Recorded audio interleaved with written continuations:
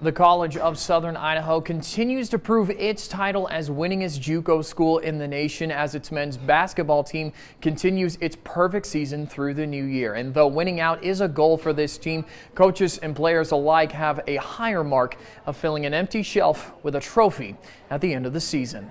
We haven't even reached the peak of the mountain yet. This team has a long way to go, and we can grow a lot, which is exciting. The rating is nice, but I often say it doesn't matter where you're rated now.